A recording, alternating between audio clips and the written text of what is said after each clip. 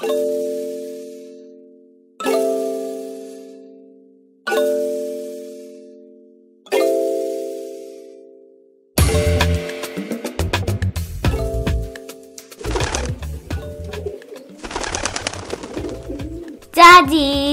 I know, my princess.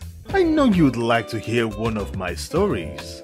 Yes! The Sustainable Development Goals stories. Okay. I'll tell you one about Goal 12.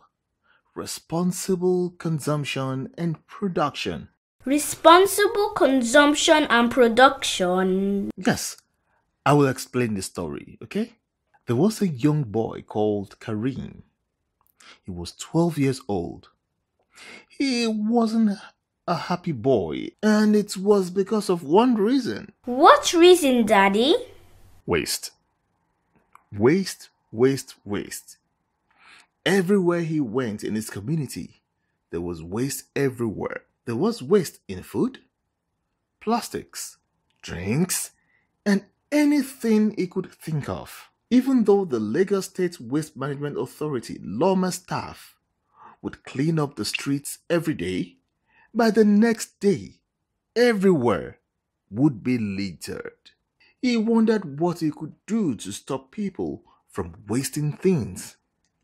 So, one day, while he was in school, Lagos State Office of the Sustainable Development Goals sent their representatives who spoke to the students about Sustainable Development Goals. Karim liked it and was interested in one goal, goal number 12. Karim spoke to the Sustainable Development Goal official and pleaded with him to come and speak to his people about responsible consumption. The Sustainable Development Goals official went to Karim's community and spoke to them about how responsible consumption would help people reduce waste and pollution in their community. He explains that the plastics they litter the streets with end up blocking sewage, causing health hazards, and some even end up in the waterways, damaging the ecosystem there. The next morning, the Lagos State Waste Management LOMA staff were surprised to find a clean street. There was no longer pollution and Karim was a happy boy again. But it doesn't stop there. The goal is to make sure manufacturers produce recyclable products and that industries should be more responsible in reducing or eliminating chemical pollutants. Everyone needs to be responsible, both producers and consumers. I will make sure I always dispose my biscuit wraps properly.